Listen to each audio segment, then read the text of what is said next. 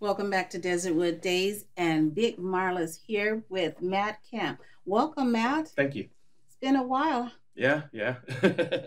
What's been going on with you out there? You miss Big Marla? Oh, the Hershey syrup. Oh, yeah. Oh, I know you remember the syrup. Yeah. And that poor kid coming back just covered in just marks. I'm like, yeah, that was pretty fun. that was Pizza Shop was a fun movie. Yes. And I just enjoyed the character Big Marla. Yeah. So we figured Big Marla was going to host a show today. Why not? Perfect person. So, Matt Kemp, you're an actor. You've worked in a few films here in the Valley. Yes. One of them being Pizza Shop. Right. I remember your characters there. And the last one you worked in was Murder Muse. Yeah. Right around that time, I think that was pretty much the last things I was acting in. Yeah. Okay. When was it that you decided that you wanted to act, to get into the industry? I would say it's probably about 1999.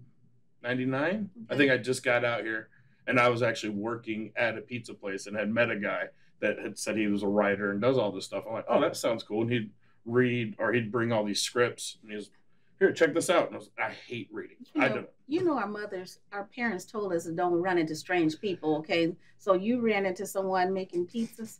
Yeah. And writing scripts at the same time? I grew up in the pizza business too, yeah. So, and then, reading his scripts and just reading how, like, it's written in script form, I actually was able to read and enjoy reading again. So I was like, oh, well, this is kind of fun.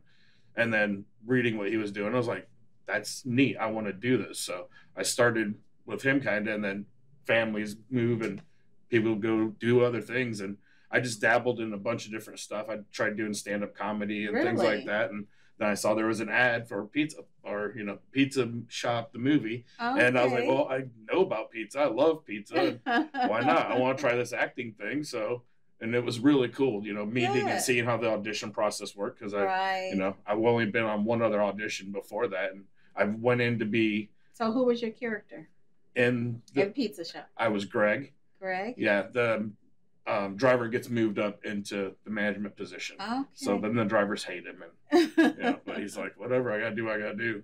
And then I also played the DJ.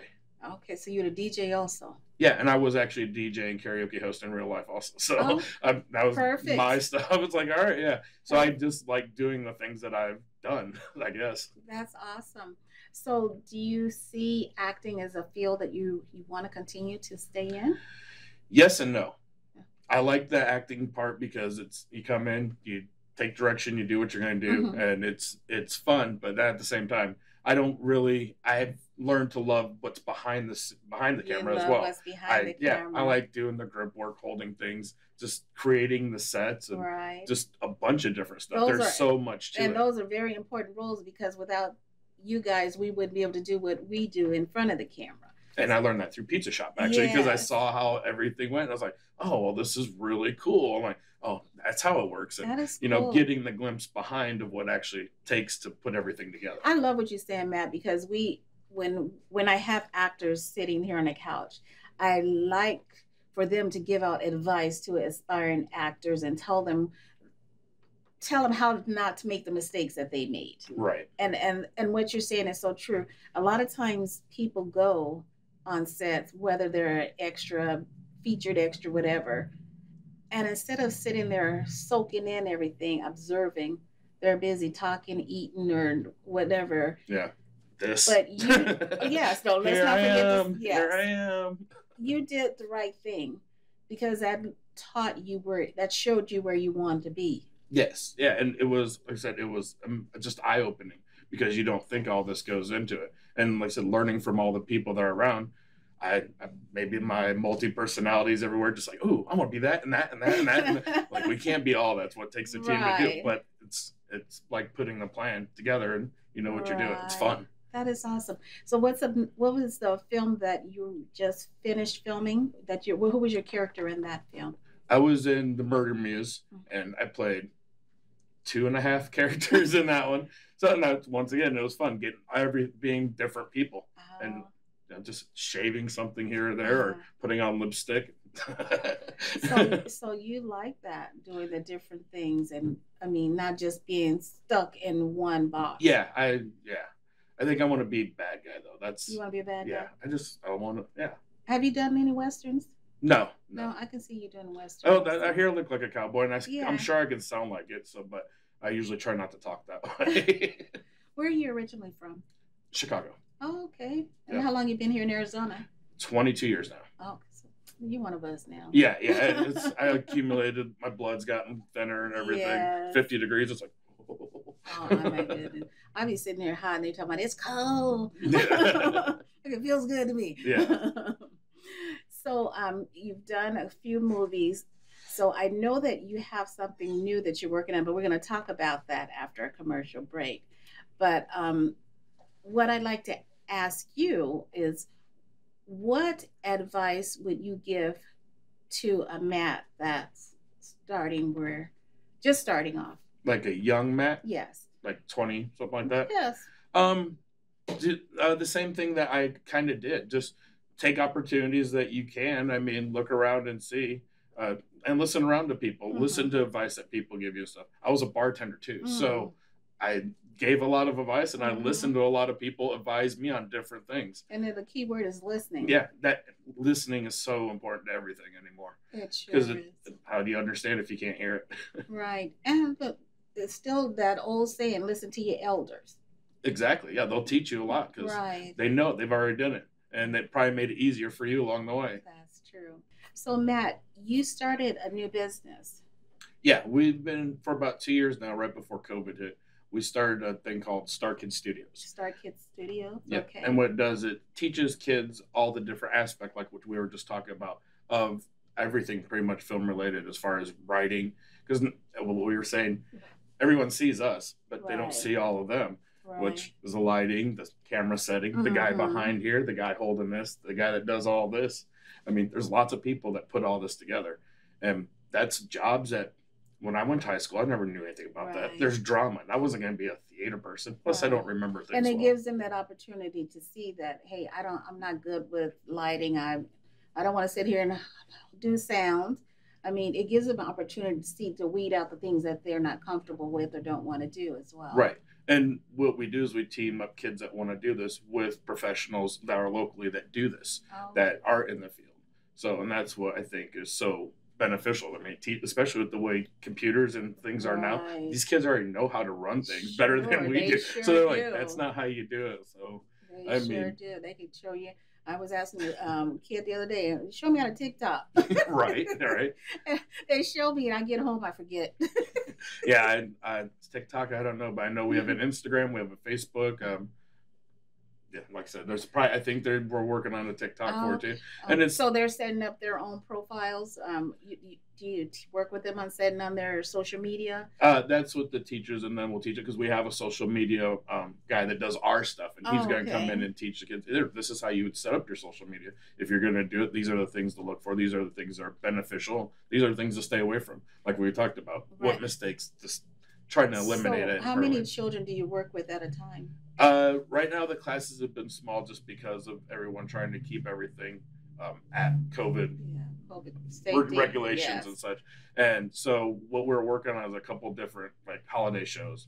We did last year, we're working on A Christmas Catastrophe, which was a musical written in pretty much all original music and stuff done by my fiance. She writes music, she choreographs, she does it all. She's the real backbone behind Starkids. Wow. Yeah, she's constantly working. I wake up in the morning, she's on the computer trying to get stuff. I go to bed, so she does a lot of hard work. So that's a huge part of filmmaking also is getting your music, and is that something that she's teaching at your school as well? Yep, yep. We're looking at doing more dance classes, and we have people that want to do that with local kids. What we had Mm, prior, like there's a couple that we had with our other groups that are going to teach more dance and mm. like studio time. We worked with Sun Studios.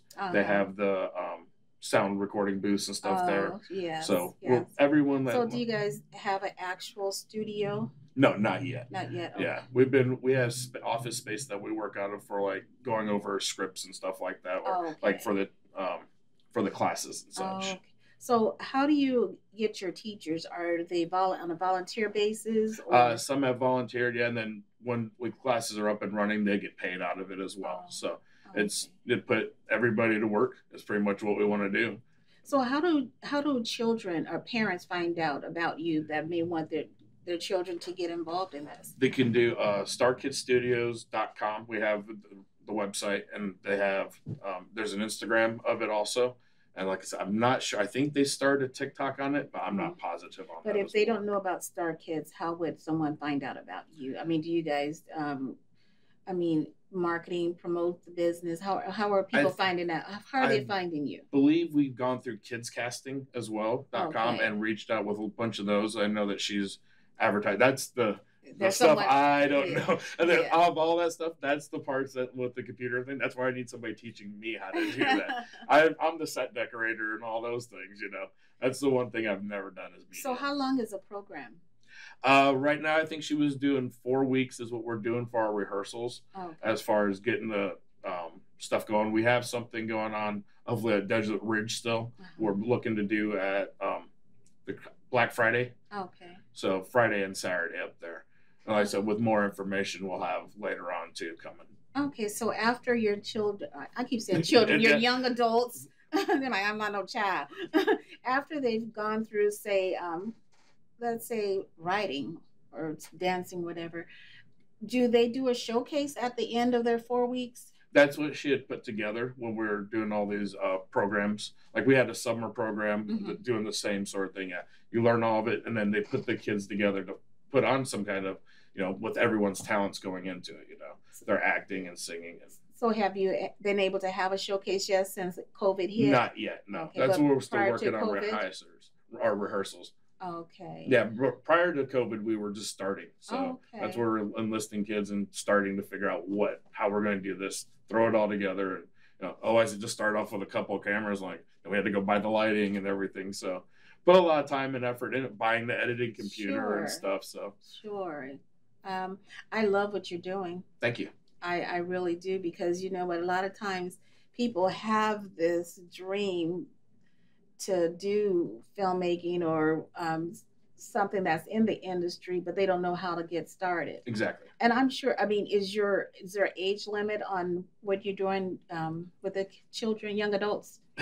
Well, actually, and we weren't going to really go like above 16 because then they're already really busy with everything else. I Uh-huh. mean, with high school and then usually extracurricular sports, and then we were trying to stay at least like 5 and above Oh, because okay. toddlers, those Right. that's a lot of Have you direction. had 5-year-olds so far?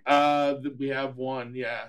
And She's an acrobatic, and it's working with kids and animals, as they say, is always the hardest thing. So yes, it takes a lot of patience, and of it's just course. training, I guess you would say. But it's Well, you you know, gotta it takes pour sometimes it takes more patience with candy. grown folks. Yeah, yeah. Sometimes I think it'd be easier to get the kids to do it than So adults. where do you see star camps, Star kids. star kids in 5 years? 5 years from now, we'd probably have about 7 years in going. I think that we're our overall goals would be to actually have something, California, Nevada, Uh-huh. New Mexico, set up to different areas, and then have them put on challenges with each other and stuff like that, where that would be that TikTok thing, Right. and then have it just be fun to have new showcases. The one thing that I think had gotten me to this was everything's being remade constantly, Hmm. and kids come up with crazy ideas Yes, all the they time. do. So, I mean, why not tap that market and see what they're coming up with next? I mean, Right. those Among Us little things are, I mean, Right. Those our youth is what's bringing out all this new stuff that's out here. right. It was such a pleasure having you here today. Thank you. And I believe you. Where can we find you on on social media? I said Starkids Studios is the best place to get a hold of a Okay. lot, and then they'll do all the media stuff for me. Sounds I don't touch the computer. sounds great. It was such a pleasure having you here today. Thank you.